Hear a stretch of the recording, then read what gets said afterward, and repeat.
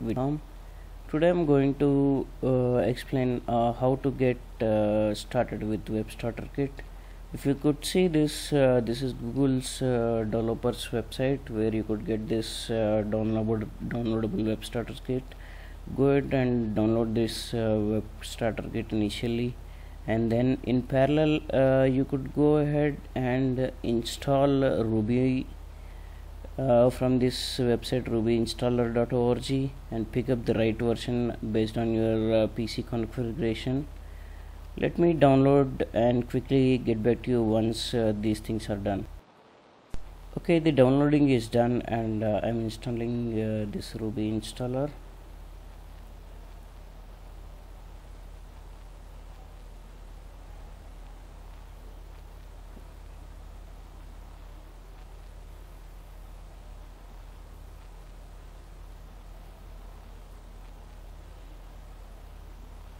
It takes some time. In the meantime, I will show you the drive where this Google Web Starter Kit has been downloaded. I have extracted the zip file and you could see the files over here, and the HTML files and all are resided over here in app. We'll get back to this in a couple of minutes. Okay, I'm just done installing with this Ruby. Let me quickly go through. Let's check whether this Ruby has installed properly or not.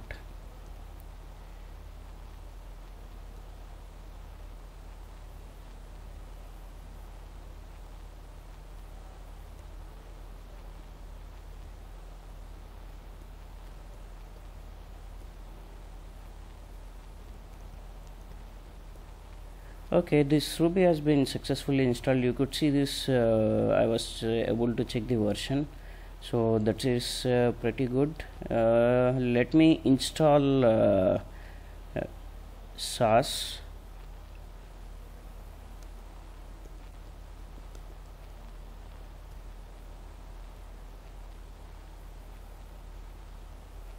Okay, this takes a couple of time, and I'm facing some error. Just give me a second. I think the problem is with HTTPS. It was unable to access because it is secured connection. Okay, let me type some queries which resolves this.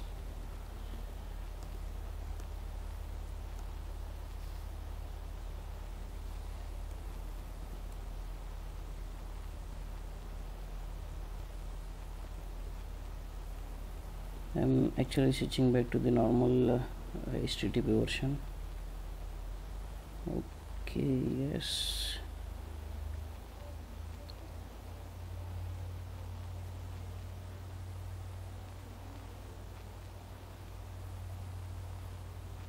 It shouldn't take much time. After this we will try to install gem Sass.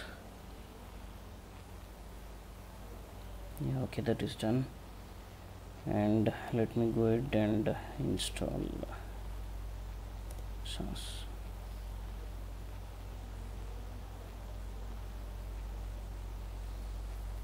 In the meantime, let us download this NodeJS.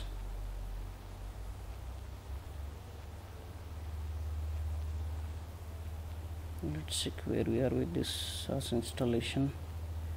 Yes, it is getting installed.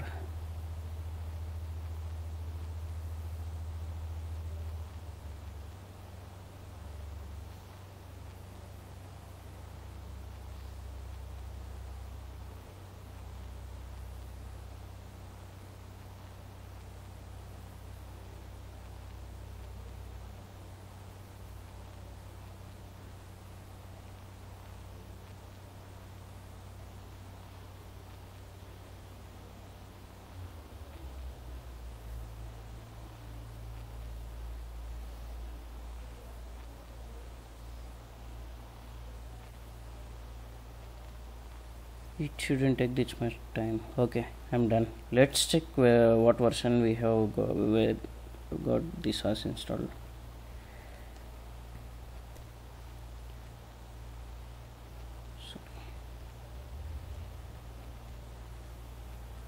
Okay, detect. So Sass is successfully installed, The NodeJS is downloaded, so let me go ahead and install this quickly.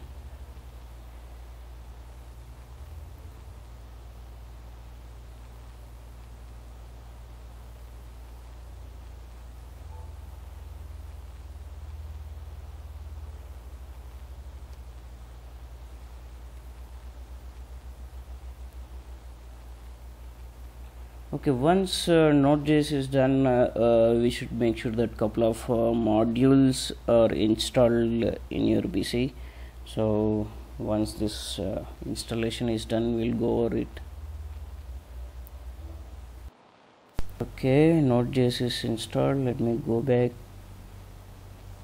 to this command prompt. Okay, let's check where I have installed. Let's go to the drive where I installed this Google Web Starter Kit. Okay, let me cross check. Okay, that's the right drive. And once we are here, we should make sure that some node modules are installed. To do this, do the following. Just type the following command.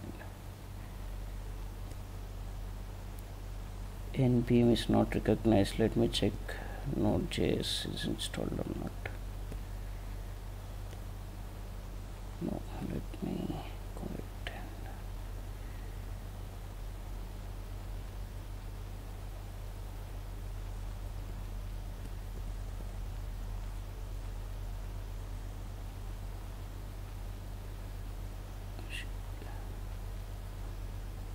it should detect.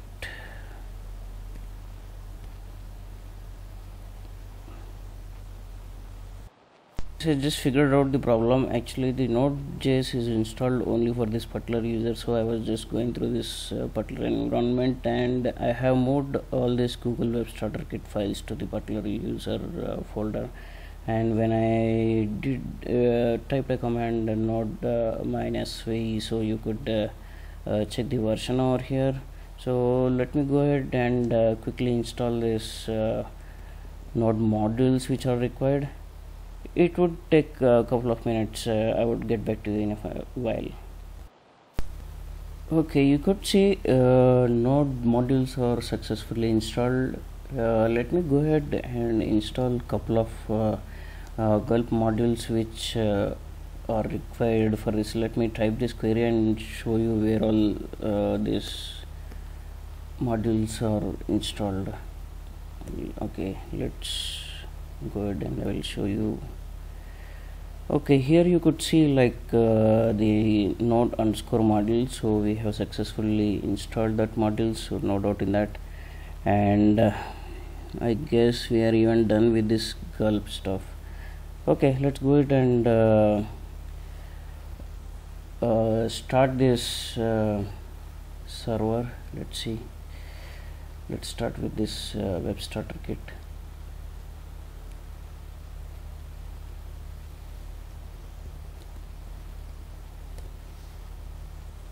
Gulp is not recognized. Something wrong. Let me get back to you. Okay, I could just figure out that I just made a typo. Let me run this again. It will take a couple of minutes, and once this is installed, I guess we should get ready with the web starter kit. Let me go ahead and in the meantime, let me go ahead and show you this app folder where you could see this HTMLs and all. Okay, you could see this index HTML, which is the landing page for this Google Web Starter Kit. Once this gulp module is installed successfully, yes, this is done. We could go ahead and check this, launch this starter kit for the first time. It's starting. Styles, compiling the styles via Sass. Successfully done, I guess. Should be launching in just a couple of seconds. It's compiling the CSS.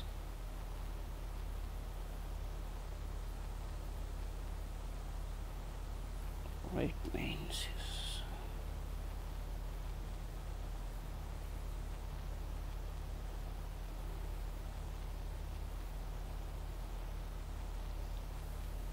Okay, yeah, here we are. It's working successfully. Okay, let me show you some good feature of this. Let me open the same URL in another browser. You could see over here, right? Okay, let me put them side by side, and I would like to show you some good feature which this web starter kit offers for web developers.